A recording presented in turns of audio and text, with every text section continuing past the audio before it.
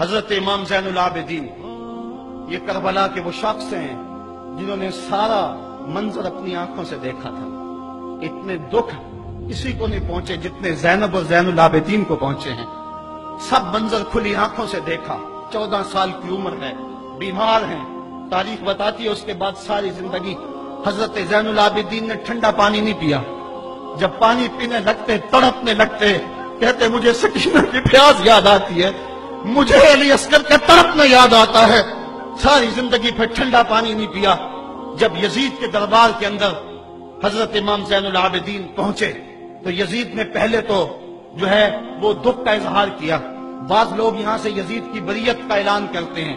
یہاں کسی نے بڑی خوبصورت بات کہی کہ قاتل کی پشیمانی مقتول کی اہمیت کو تو بڑھا سکتی ہے لیکن اس کے دامن سے قتل کے داغ کو نہیں دھو سکتی. تو اس نے یہ سب کچھ کیا, یہ بس اس کے قصبے تھے جو وہ بہانے لگا. لیکن بعد میں اس نے حضرت امام حسین رضی اللہ تعالی عنہ کے دانتوں کے اوپر جو ہے وہ چھڑی مارنا شروع کر دی. تو حضرت ابو برزہ اسلمی صحابی رسول وہاں موجود تھے. وہ کھڑے ہو گئے, اٹھ گئے, بدن کانپتا ہے ان کا. کہنے لگے ظالم ارفع قدیبہ کا, یہاں اپنی چھڑی ہٹا لے. میں نے اپنی ان آنکھوں سے دیکھا ہے کہ کان رسول اللہ صلی اللہ علیہ وسلم یلسمہ, حضور نے ان ہونٹوں کو خود چوما ہے. تو یہ کہہ کہ آپ دربار سے نکل گئے اور روتے تھے اور آپ کے بدن پہ کپ کی پتاری تھی. بعد میں یزید نے کہا حضرت غلطی ہو گئی اور یہ میں نہیں چاہتا تھا, بتائیں آپ کی کوئی شرط ہو. تو آپ نے فرمایا میری 4 باتیں مان لو. ان 4 باتوں میں ایک بات یہ تھی کہ سر حسین اور سر شہیدہ ہمارے سپرد کر دو تاکہ ہم کربلا جا کے ان کی تدفین کر سکیں. دوسری یہ تھا کہ ہمیں مدینہ حفاظت سے پہنچا دو. تیسری شرط یہ تھی کہ مجھے جو ہے وہ جمعے کا خطبہ دینے کی اجازت دو آج دمشق جامع مسجد کے اندر.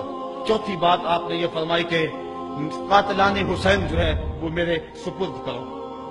اس نے کہا ہاں کون ہے قاتل حسین کا؟ لوگوں نے کہا خولی ہے. خولی نے کہا میں نے قتل نہیں کیا, یہ سنان بن انس نخی نے کیا ہے. سنان بن انس نخی کو کہا ہاں تو بتا. کہنے لگا میں قتل کیوں کرنا تھا, یہ تو شمر ذل جوشن نے کیا ہے. شمر ذل جوشن کو کہا تو بتا.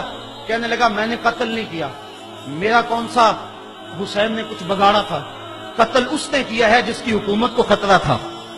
تو یہ ہے وہ ہے قاتل حسین کا. اب یزید کہنے لگا تمہاری یہ شرط تو میں پوری نہیں کر سکتا, یہ بات تو پوری نہیں کر سکتا, اب خطبہ دے لو. اب حضرت امام زین العابدین خطبہ دینے کے لیے کھڑے ہوئے.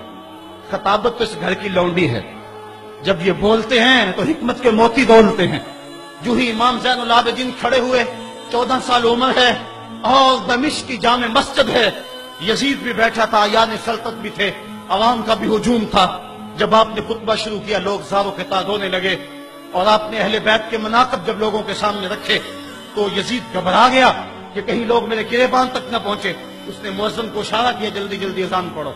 تو جب اس نے کہا اللہ اکبر اللہ اکبر, تو حضرت شہزادہ زین العابدین نے کہا کہ اس کے اندر کوئی شک نہیں کہ اللہ سب سے بڑا ہے.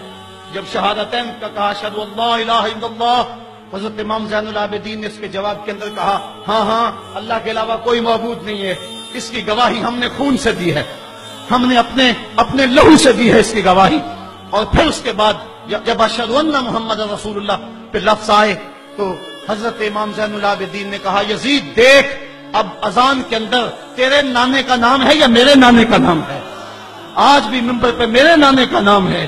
تو یزید مر گیا, اس کا نام مر گیا, اس کا تشخص مر گیا. حسین کل بھی زندہ تھا, حسین آج بھی زندہ ہے. حسین کربلا کے تپتے ہوئے ریگزار میں بھی زندہ تھا, کوفے کے بازار میں بھی زندہ تھا, اور دمشق کی جامع مسجد میں بھی زندہ تھا, مدینے میں بھی زندہ, مکہ میں بھی زندہ, کابل میں بھی زندہ, کندھار میں بھی زندہ, قلعہ جنگی میں بھی زندہ, تورا گورا میں بھی زندہ, موصل میں بھی زندہ, بغداد میں بھی زندہ, غزہ کی پٹی میں بھی زندہ, فلسطین میں بھی زندہ.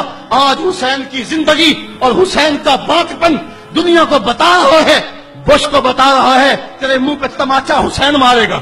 زمانہ بتائے گا کہ حسین کل بھی زندہ تھا, حسین آج بھی زندہ ہے. حسین کی فکر لے کے اٹھو اور پوری دنیا پہ چھا جاؤ اور زمانے کو بتاؤ کہ ہم حسین ابن علی کے سپاہی ہیں. صرف محرم کے دن آنسو بہا لینے سے کچھ نہیں ہوگا. کیا صرف محرم حسین کا مہینہ ہے؟ نہیں، سب پورا سال حسین کا ہے، پوری زندگی حسین کی ہے، پورے زمانے حسین کے ہیں۔ یہ صرف عاشور کا دن یا عاشور کی شب ہی حسین کی نہیں، سارے زمانے حسین کے ہیں۔ کل بھی حسین کا تھا، آج بھی حسین کا ہے، کل بھی حسین کا ہوگا۔ آؤ اٹھیں، قرآن کو لے کر کے حسین ابن علی نیزے کی نوک پر بھی چڑھ کے قرآن سنایا، اور آج ہم اسی قرآن کی دعوت کو لے کر کے اٹھیں اور حسین ابن علی کے پیغام کو گھر گھر